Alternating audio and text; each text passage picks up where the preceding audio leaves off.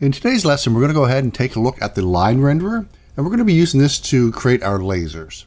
So to start off with, let's go ahead, we'll create an empty. Doesn't really matter where we place it. I just don't want it to be on top of my ship for now. And we're going to go ahead and add a line renderer to this. So we'll add a component, type in line, there's the line renderer. And right off the bat, you're going to notice there's a lot of similarities to the trail renderer. So I'm going to go down and do a few things here. I'm going to turn off the shadows. To be quite honest, I'm not even sure if they actually do cast shadows. But they're going to be traveling so fast, it really doesn't matter. And I don't want my lasers projecting shadows. I want them projecting light. But anyway, receive shadows, no motion vectors, material. Yeah, we'll go ahead, we'll make a material for it, but we'll do it after. We're not going to bother playing around with that. The big thing here to notice is positions. Now, a line renderer has 2 or more positions. Element 1 is the start position, and then you just keep going down through the elements till you get to the last position. And let's take a look at this right off the bat. So I'm just going to leave my element 0. It's simply a vector 3, the same as our position. I'm going to leave it at vector 3.0 or 000. And let's go ahead and move element 1 a bit. Let's go 10 on the Z. And even though I have it over here, notice the line is drawn from the coordinates. So if I were to go ahead and move this to 10, notice how now it's starting to be drawn from over there. And likewise, you can shoot this in any direction you want. So here he is shooting it down. But you can't actually have more than 1 coordinates. I made an Etch-a-Sketch game with this a while back, and it turned out okay. So there we go. So as you can see, you can go ahead and make curves. Well, not necessarily curves. You'd have to have a lot of actual individual stops to make a nice smooth curve, but you can have bends in your line. But for today, we're making lasers. It goes from point 1 to point 2. Can you even put just 1 position in here? You can, but it's not going to render anything. And I'm going to go ahead, zero all these out. Just to start off with. Parameters, the exact same as we had for our trail renderer. And I am just going to quickly shoot this out on Z10. Now this is the thickness that our laser is going to be at. I don't want it to be tapered, but I don't want it to be this thick either. I want it to be quite a bit smaller. Let's try 0.1. 0.1. That might be too thin. To be quite honest, I'm never really going to know until I actually apply a material and a texture to it. But I know this is much closer. The colors aren't going to work since we don't have a material we can play around with. I'm going to use world space. I'll leave light probes or reflection probes off. Let's go make that material. I'm going to call this player laser. Select that game object we made, which I should name laser. And drag and drop it into the materials. Make sure you put it in element 0. You don't want to have more than 1 there. If you do, just go ahead, reduce it back down to 1 and drop it into element 0. And I'm going to rename this to laser. And now we have this gray beam here, which is fine. We can go ahead, color it up a bit. And it helps if we go ahead and switch it to particles additive. There we go. So now we got a reddish laser. Again, once we add an actual texture to the material, it'll look better. But I just want something on the screen for now. All right, so we got a laser done. I'm going to go ahead, put it back down to all zeros. I'm going to go ahead and create a script called, well, you guessed it, laser. And let's open that up. Since I'm going to be dealing with a line renderer, I know I want to make sure I have one. So that means we come up to the top. I'm going to use my require component with the autocomplete. And we use a type of line renderer. Now that we know we have one, we can come in and say line renderer, LR. Go grab it in our awake. LR is equal to get component. The component we want is our line renderer. And of course we know we have it because we have the required component. Great, so how are we going to do this? Well, I want a function called fire laser. I'm going to go ahead and make this public. Will not return anything. And one thing I want to think about here is, how do I want the lasers to work? Do I want the lasers just to be responsible for the visual effects, basically just shooting the laser out, maybe tracking the position of the laser? Or do I want the actual ray casting and everything else to happen in the laser? Now, I know I'm probably going to have ships with more than one laser on them, so I want to have as little calculation as possible in the lasers themselves, and move that up to some sort of parent script that maybe targeting or something like that. And that handles the ray casting to see if we need to fire lasers, and if we do, we'll send a position to it. And I think I like that idea better, so I'm going to go ahead and create a vector3 as a parameter, and I'm just going to call this POS. Let's call it target POS. So the position, let's not be lazy, let's type the whole word out. So the position of the target. So to start off with, we can say line renderer dot set position, and there's a couple here we can go with. We have the first one, which is set position, which takes in the index and a vector3 position, and another one that takes in an array of positions. I'm going to use this first one that takes the index and the vector3 position. Now take note that this index right here is referring to the index in positions over here. And remember, element 0 is always where we start. And since we're just drawing one straight line, element 1 will be where we end. So we'll jump back in and we'll do set position. And I'm going to use 0, the starting index. And I'm just going to say transform.position. And I probably should cache that. Let's get this done first, then we can come back and change that. Simply because we're going to be firing quite often. There's no point in looking it up each time. But now we need to tell it the endpoint. So we're going to say set position. The position we want to set is 1, the endpoint. And I'm going to set that to target position.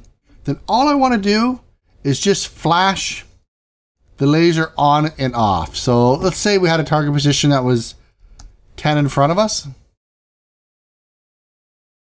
The laser by default would be turned off. We'd set these values, then just turn that laser on just for a quick second, have it shoot, and then turn it back off. So I'm going to come into my start, and I want to turn that off. So lr.enabled equals false. Then what I want to do is come down here after I've set the positions, lr.enabled equals true. Now I do need a way to turn it back off after a certain amount of time. So I'm actually going to create a Boolean value for this. There's no need for it to be public or viewable in the inspector. You might want to go ahead and make it a serialized field, at least for now, just so you can play around with it in the inspector. But I don't see a need for it right yet. I'm going to call this can fire. Now on start, I have it set defaults. You can go ahead and set it defaults up here as well, if you really want. So I'm going to go ahead, create one more method, void, turn off laser. And there are other ways to do this, maybe with coroutines without creating a separate method for it.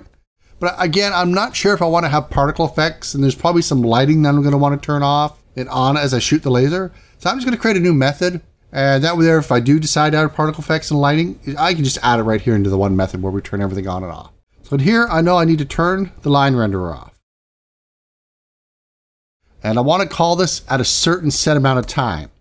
And that's the duration I want the laser to show up on the screen. So again, one more variable. This one I will make public. Oh, sorry, not public. Viewable in the inspector. Since we're dealing with time, I'm going to do a float. And it's the amount of time that you can actually see the laser. Laser on time. And I'll start that off maybe a half a second. It's too big, I know, but it's a starting point. And what I'm going to do is come down here and just use the invoke. I'm going to call turn off laser. And I'm going to call it in laser on time. Maybe I should call that laser off time. That would make more sense since that's when we're turning the laser off. So laser off time. There we go. Everything changed. And that should be good. Oh, except now we need to check in here. If can fire. So if we're allowed to shoot a laser out, we'll shoot it. And since we just shot, we want to go ahead and say can fire is equal to false.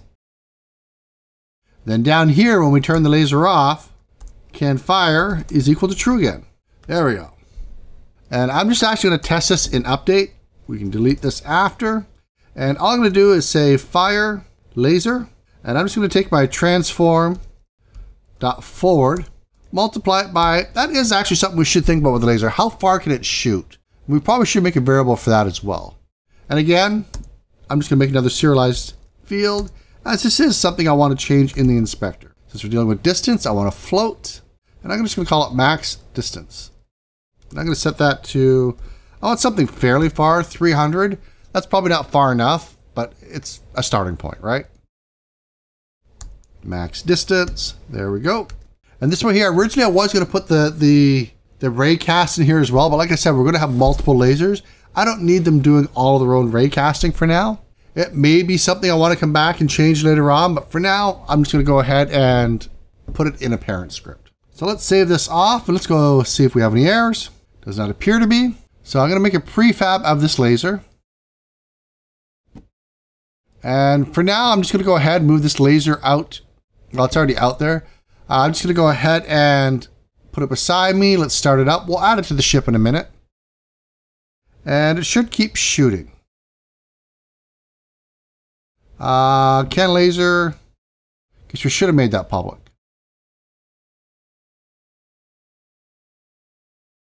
Or at the very least, attach the laser script.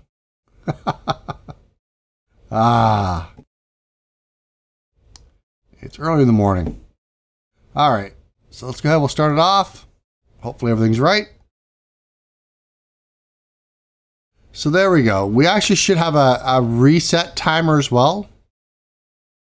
Because right now it's shooting that laser out every half a second. We probably should have it set to where, you know, maybe that laser can only be fired every second. But I think we'll actually do that later on, because I'm not 100% sure how I want these lasers to behave. I do know I want them to fire. A half a second actually doesn't seem that bad, does it? I'm probably going to want more than 300 distance. But if you look at the flashes, a half a second seems pretty good. So let's go ahead and add this to my ship. So I'm going to go ahead, open it up. Just like before, I'm going to create an empty under it, which I will call lasers. And then I'm going to go ahead and drop the lasers under it. Let's zero these out. And then go ahead and position them where you think you want your lasers. I could probably do 3 on here. I'm going to put the first one right here. And I want it just in front of my ship. And I'm actually going to rename this to main laser. I'll go ahead, duplicate it twice. Take this one, actually. Get rid of the second one because it's just a mirrored as far as position goes. Bring it in, rotate it a bit, bring it over here. Roughly centered. Great. This will be left laser, and we'll duplicate that. And we'll make this the right laser, which of course, since my ship is symmetrical, I just have to move it. There we go. If we start this up, I should have 3 lasers firing.